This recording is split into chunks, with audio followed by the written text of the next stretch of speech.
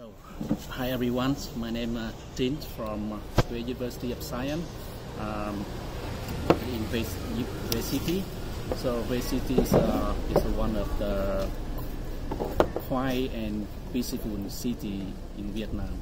So that's why we want to develop the Hue City more like become the smart city in the near future.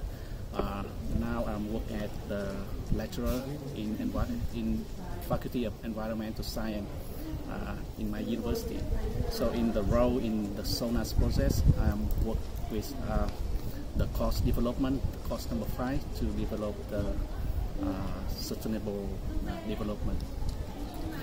And also we also work at the work package number 8 for distribution. I think SAUNAC is mean for us is the lecturer. A lot because we try to apply the European teaching methods for Vietnamese students. Before that, the teacher in Vietnam which use the classes methods, so not more innovation methods in the teaching so far.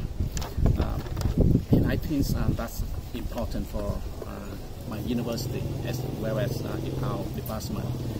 Our department try to integrate as much as we can the teaching methods, innovation teaching methods for our students.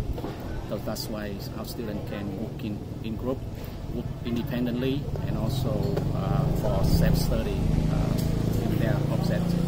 Because study is a zonic, so they have to know how they acquire knowledge.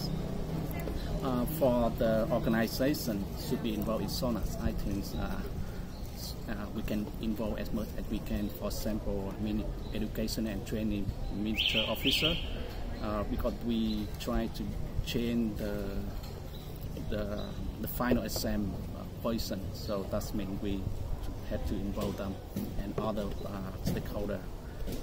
I think its long-term impact for SAUNAC would be not only for sustainable, for smart city sustainable, but we should open for another course in environmental, in architecture, and also other relevant in smart city.